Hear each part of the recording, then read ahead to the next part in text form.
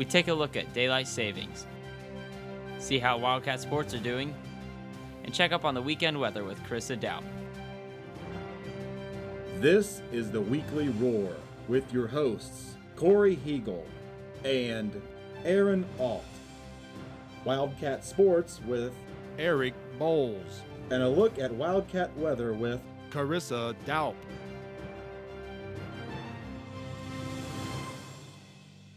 Hello and welcome to the Weekly Roar. I'm Corey Hegel. And I'm Aaron Alt. We have an exciting show for you today, including a look at the weekend's temperatures, springing forward, and the boys' basketball journey to tournaments. But first, Aaron, what did you do this morning? Well, I showered, of course, brushed my teeth. Why?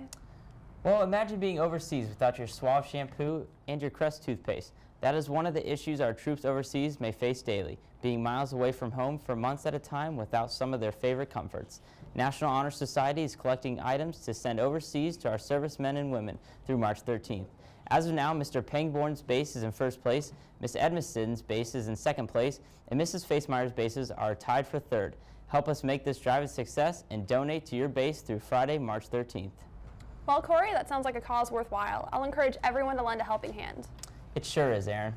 Now let's get started with a look at weather conditions this weekend with Carissa Daup. Carissa?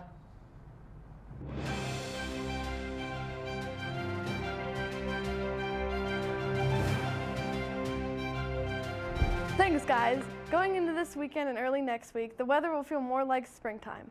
Taking a look at the national map, there is not much going on, just some precipitation to the west and some cloud coverage.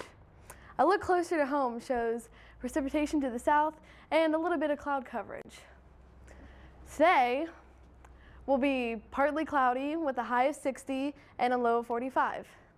This next week's temperatures will start to warm up and feel more like springtime. Saturday will be partly cloudy with a high of 63 and a low of 45.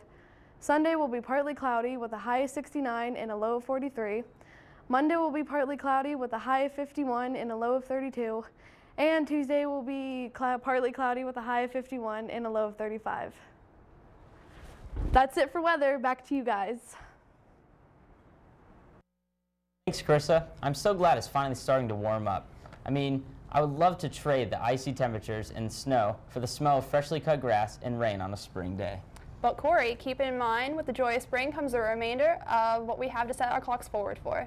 And you're saying? Less sleep, Corey. Fall, fall back, spring, spring forward. Looks like I will be heading to bed much earlier tonight. Let's head over to Brad with some information on the time changes. You guys Sunday at 2 a.m. to spring your clocks forward an hour. Some of the positives of daylight savings time is increased day activities, fewer crimes, and energy conservation. Daylight savings also saves energy, which saves you money in return. Some negatives of daylight savings is sleep disruption, inconvenience, and drowsy mornings. It's going to affect, like, when I get my homework done, sleeping, probably what time I get to go to bed at night. I think I'm going to be a lot more tired because we're losing an hour of sleep. Well, I'll probably show up to work late a few times, and yeah, probably get in trouble for that. That's all right. Less hours of sleep and more hours in the day.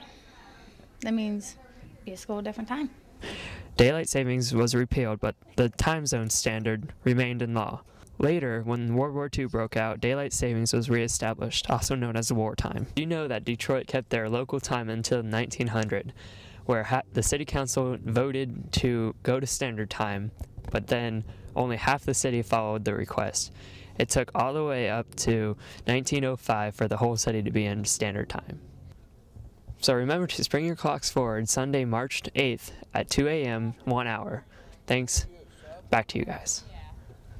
Well, setting the clocks forward means I have one less hour to work on my scholarship applications.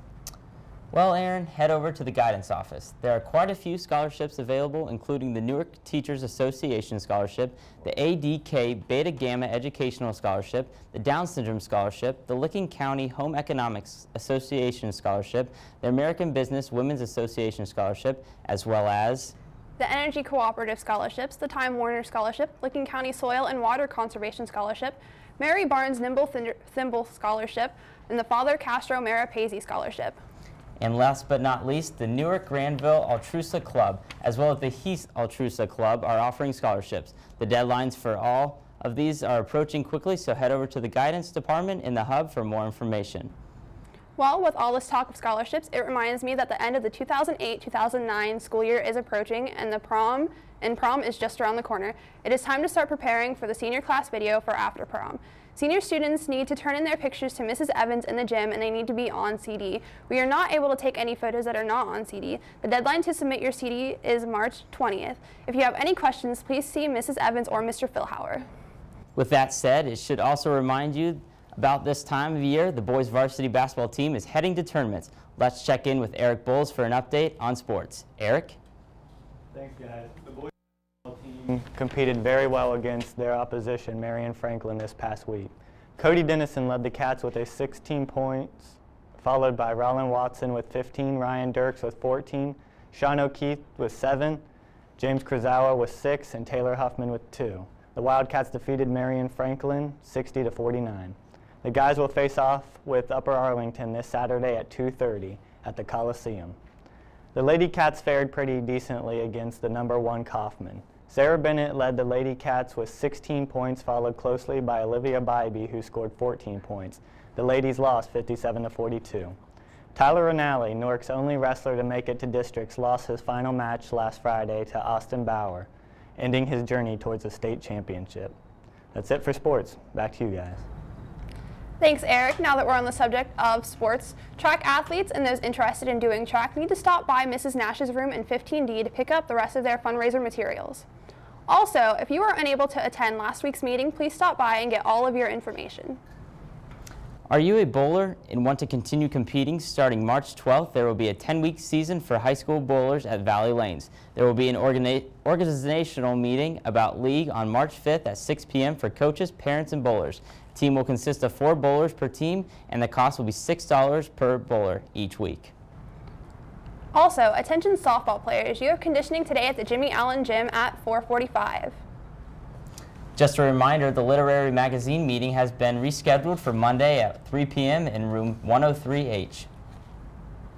Anybody like to bowl, or are you stressed out about OGTs? Then come to the Valley Lanes on 21st Street to bowl your stress away in the foreign language bowling tournament on March 19th, after school. The cost is $5 a person, which includes 2 games and bowling shoes. Games will be bowled in 4-person teams. Sign up with any foreign language teacher by Tuesday if you're interested. Prizes will be rewarded to the top bowler in each language and to the top team. There will be a brief meeting for peer mediators on Monday, March 9th, right after school in room 200E. Please bring your t-shirt designs with you so we can vote on them.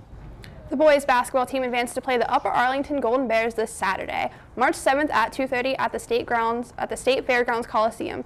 Tickets will be on sale every day in the athletics office for $6. Please buy your tickets here. We will get $1 for each ticket sold. Well, that's all we have for the show today. Mr. Fullen would like to remind students and teachers that our next makeup days will be held Saturday, March 21st and Thursday, June 4th. We'll be back next week. Have a great weekend. We leave you with the alma mater. Go Cats.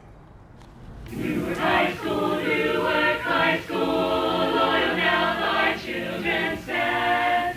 As we lift our song to praise thee, better school in all the land. All the strong may be thy rivals, they cannot withstand thy might. For we all shall be defenders of the crimson and the white. All the strong may be thy right.